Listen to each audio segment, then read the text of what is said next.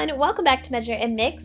Today I'm making 5 ridiculously easy Dollar Tree coastal DIYs. And when I say easy, I mean it. All of these DIYs will take you anywhere from 5 to at the most 20 minutes to create. So if you're new to my channel and like home decor and DIYs on a budget, make sure to hit that subscribe button and don't forget to ring the notification bell so you don't miss out on any new videos. Let's get started. For this DIY, I just went to Dollar Tree and picked up 4 of these 8x10 white frames. And then I went onto my computer and I printed off 4 pictures of these sea life creatures.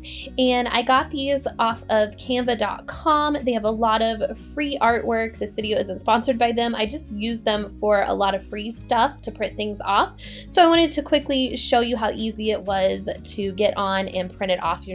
You just go to canva.com and then you select whatever type of thing you are working on. I picked a flyer and then I just went to elements and typed in the search bar ocean, and it pulled up a ton of different ocean pictures that I could use, and most of them were free. So I picked one that I liked, I resized it. You can even change the color so that way it matches your decor. And then when you are ready to print it off, you just go up to the little print flyer and click the drop down and change it to a JPEG and then click download. Once it's downloaded to your computer, all you have to do is open it up and click print.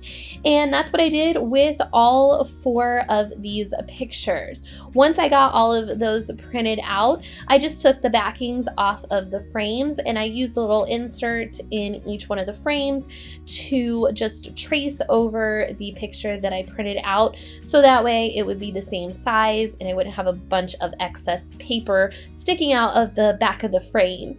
So I just traced it with a pencil and then cut it out with some scissors, and then I just placed the picture back in the frame with the backing, and that was all there was to it. It's super easy and affordable.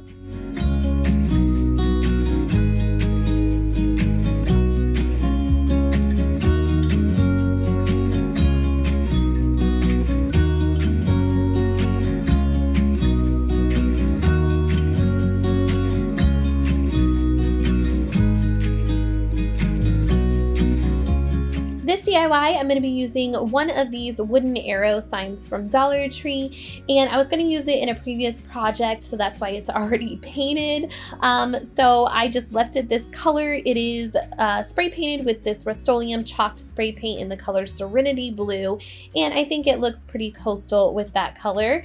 And then I just took some of these white rocks from Dollar Tree and I spelled out the word beach onto the arrow. I just laid everything out the way I liked it and to make sure that it all fit first before I glued everything down. Once I got it all laid out, I just went back with some hot glue to secure the rocks down, and that was it. This one was super simple. It took about 5 minutes to make, but it makes for some really cute beach decor.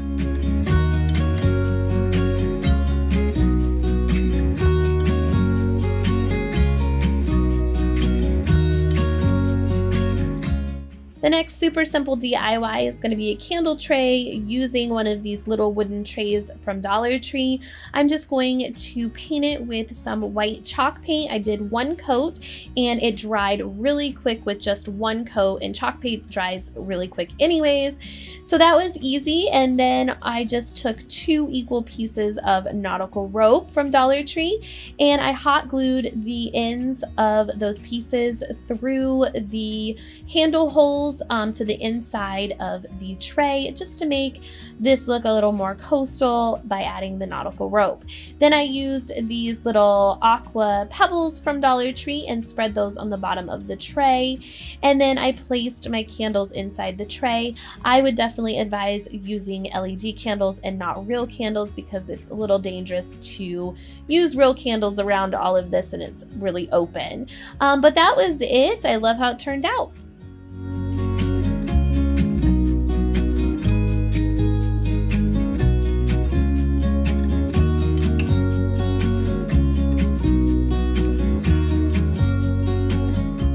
For this next easy DIY, I took 2 of these round wooden tags from Dollar Tree, and I just spray painted the tops of them with the Serenity Blue chalked paint, the same paint I used on the wooden arrow. and it dried really quickly, especially since it was hot outside and it was only the top. I just did a light coat, and that was enough to cover the design that was already on there. Then I took one of these Crafter's Square stencil wheels. This one had some seashells and a starfish and a sand dollar on it, so I thought that was perfect for some coastal decor. And I just chose these little starfish for this one, and I took my stencil brush that came from Dollar Tree with just a little bit of paint on it, just enough to stencil the starfish and the seashell on to that little wooden tag. And then it dried really quickly that way, and then once it was dry, I just took my piece of sandpaper and just went around the edges of each tag, so that way I could expose a little bit of the white and make it look a little more weathered, just the way I like it.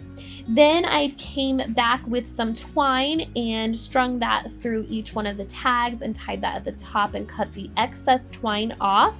And then with the twine, I just strung that with some of these wooden beads. These came from Amazon. I like these wooden beads because you get like a large quantity for a really good price, and they are just plain wooden beads, so they're easier to paint. You don't have to paint over all of the different crazy colors like Dollar Tree ones are. So I'll leave a link to those down below in the description box.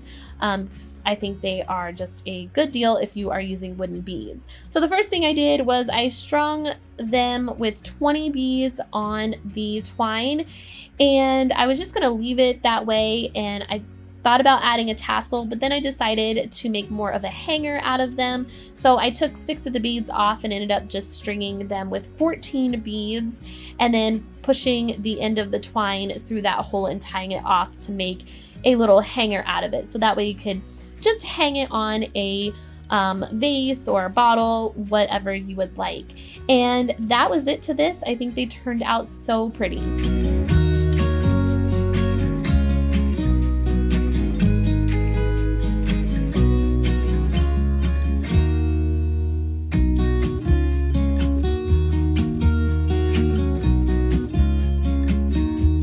Last but not least, I made a cute coastal wreath with one of these light colored willow wreaths from Dollar Tree. I did go ahead and take some white matte spray paint and just lightly spray paint over the top of the wreath just to give it like a whitewash look. So that way it would just look more coastal. And then I took some nautical rope and I hot glued the end of the nautical rope to the back of the wreath. And then I wrapped some of the nautical rope just around the wreath, kind of just sporadically. I didn't have like a pattern. And then I hot glued that end to the back of the wreath.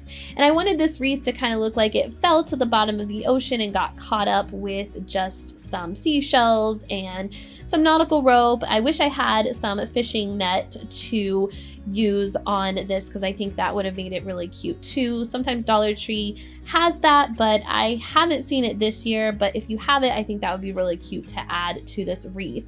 I just added some seashells that actually I had from my husband's saltwater fish tank, but Dollar Tree sells seashells as well. Or if you live near the ocean, maybe you can use some that you have collected in the past to glue to your wreath. I just glued the seashells randomly around the wreath so that way it didn't look perfect. It just kind of, like I said, looked like it fell to the bottom of the ocean and got caught up in all of the ocean things that are there. The last thing I did to this wreath is take another piece of nautical rope and I just put it around the top of the wreath to use as a hanger, and then I tied the two pieces together in a knot and cut the excess rope. And that was it for this cute coastal wreath.